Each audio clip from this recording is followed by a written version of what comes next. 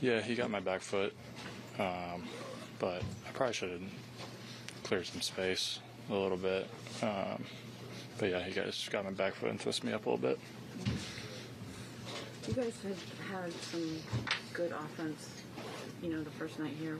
What happened tonight? What was so hard about Pollard to him? Yeah, just one of those nights. Just couldn't get a whole lot going. He pitched well, but I don't, when we did hit the ball hard, I felt like I was right at somebody, and overall, we just didn't swing it very good. Was the foot he got wrong? Was it tough? No. Okay. DJ, Aaron was talking before the game yesterday that it might be something that you need to manage the rest of the year with your toe. Do you feel that you can manage it very well, but be pain-free and perform to the best of your ability the rest of the season? Yeah, I'll be all right. Okay. Be good to go the rest of the year.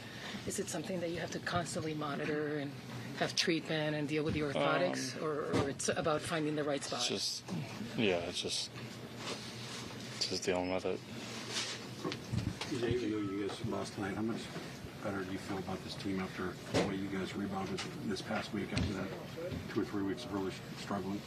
Yeah, I played really well the last 4 or 5 days when kind of our backs were against the wall a little bit, and came out and played really the best baseball I think we have all year. So it's definitely encouraging, and still got a month to go. So I don't think any of us are going to relax.